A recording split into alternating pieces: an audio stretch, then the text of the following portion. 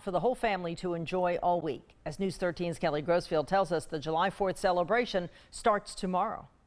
They come for the great food and stay for the dazzling show. It's almost the 4th of July, but what are your plans? Luckily, activities are not limited to just Wednesday here in Bay County. There's plenty of different options for visitors, no matter where you're staying on the beach or which day you plan to come into town. There'll be something for you to do.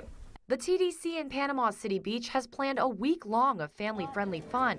It's all a part of their Real Fun 4th celebration. The week kicked off with a fireworks show Sunday night and will continue through Friday. I would say probably tens of thousands of families are going to be coming. This is probably one of our most popular weekends other than Memorial Day throughout the summer. Katie Feeney says their most anticipated event is the dueling fireworks show.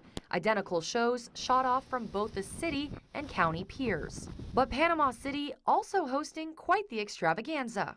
This is definitely going to be the largest, loudest, most explosive fireworks display. Their Salute to Freedom show will be July 4th from 2 to 10 p.m. It's a day of live music and activities for whole families to participate in, and street vendors and food vendors and carnival atmosphere with a big fireworks show at 9 p.m. Weather is a concern, but organizers say this isn't their first rodeo. They'll do whatever they can for the show to go on. In Bay County, Kelly Grossfield, News 13.